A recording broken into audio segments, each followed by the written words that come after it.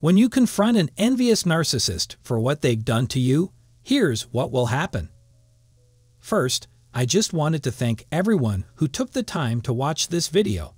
I'd like to ask you to send this video to any of your friends or family members to help this channel grow.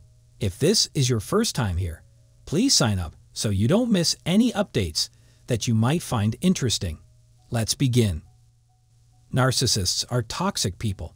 All of their relationships have ended badly, and they only say bad things about their ex-partners, telling you how bad all of their exes were.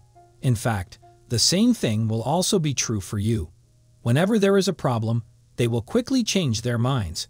Since you aren't the only one, they might not call you by your first name. They don't care who they're talking to because the crap they say to everyone is the same. He or she calls you babe, hun, darling, or something similar. Strangely enough, most people melt when they're called that way. Covert narcissists and classic narcissists have a lot in common, like having a big ego and not caring about other people. On the other hand, covert narcissists don't show these traits in a clear way. They are mostly passive. Covert narcissism is also called vulnerable narcissism or hypersensitive narcissism because the person's arrogance is often disguised as insecurity.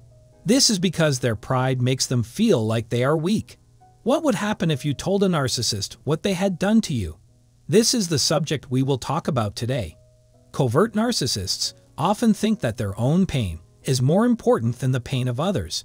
They might think they are the most unfortunate person, a genius who is misunderstood, or the ugliest person. But this isn't true at all, because compared to the rest of the world, their pain isn't that bad. But they want people to understand how badly they have been hurt and how much pain they are in. Their default mode is fight or flight, but they almost never choose flight. Being rejected feels like an insult and an attack on them. They think everyone else is just as smart and sneaky as they are because they are so manipulative. When you think about it, if someone lies all the time and gets away with it, they will think that everyone lies and that they can't trust them.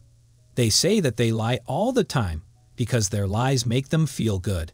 So, what happens if you confront an envious narcissist head-on? I'll show you 3 things that could happen in today's video. 1. Defense.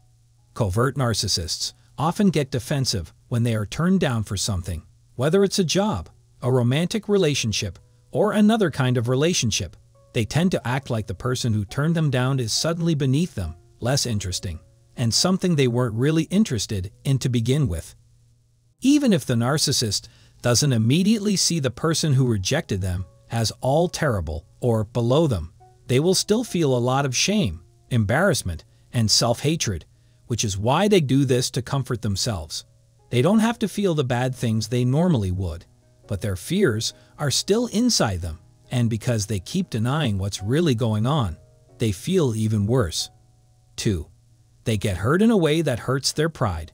People with an overly narcissistic personality disorder say that shame, self-loathing, and humiliation are also common responses to what seems to be a very serious narcissistic injury.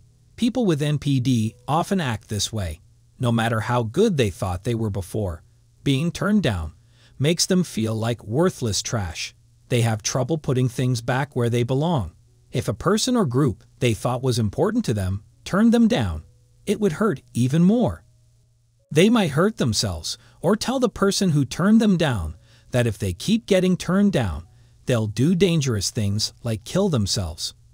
3. All of a sudden, they look up at the person who dared to confront them. When they are rejected in a relationship, covert narcissists are more likely to act this way. Let's say that a hidden narcissist really likes a beautiful woman who doesn't want to go out with him. Even though he didn't know her very well in his mind, she rose in status, and the fact that she turned him down only made his romantic ideas about her stronger. He kept giving her gifts and acting like she was the perfect person for him to win over. As it turns out, this had nothing to do with the woman. Instead, it was about how he thought that because she turned him down, she was higher on the narcissistic social ladder.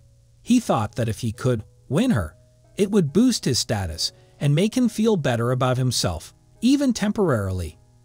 What's important is, when they get turned down, people with a narcissistic personality disorder may act in different ways, depending on the situation. People tend to blame the person who turned them down, be hard on themselves, or look up to the person who turned them down as a result.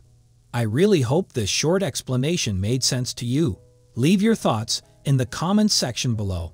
And if you don't want to miss any new videos on this channel in the future, consider subscribing and making sure the bell icon is on. Thank you.